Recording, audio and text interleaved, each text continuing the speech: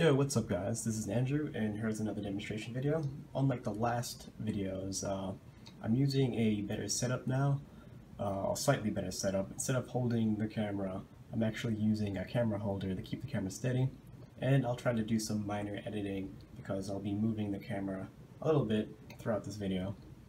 But what this project does specifically is basically just play a single tone, then I can add a Gaussian noise to that signal.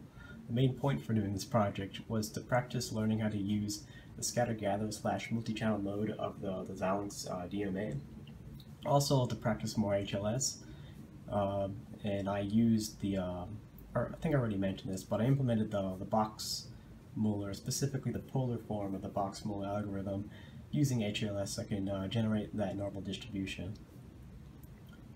So the project basically consists of this. I can basically start the 2 kHz wave, increase the volume, increase the volume. I can do both. Then also I can toggle the noise. So if you listen closely, there you can hear the noise being added to the signal. And I can of course increase the power of the noise. And just to further demonstrate that it all works, I can use my visual equalizer, which I made in another project, to demonstrate this. So I'm going to put my microphone on the speaker itself.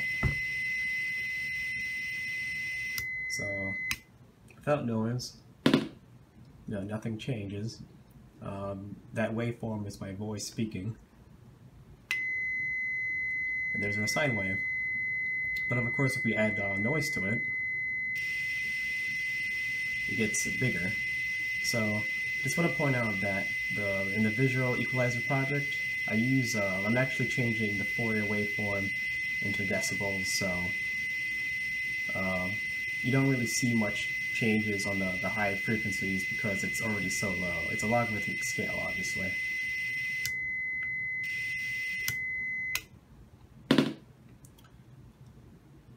And that's basically it. I'm going to add more details in the Hackaday log entry, which I'll link to below. And then later I'm going to add a link to the repository. But for now, that concludes this video. I can find out more details when I add that log, since I'll talk in more depth about it, and I'm definitely more coherent when I write than compared to when I speak. So thanks to those who took the time to watch this. Bye.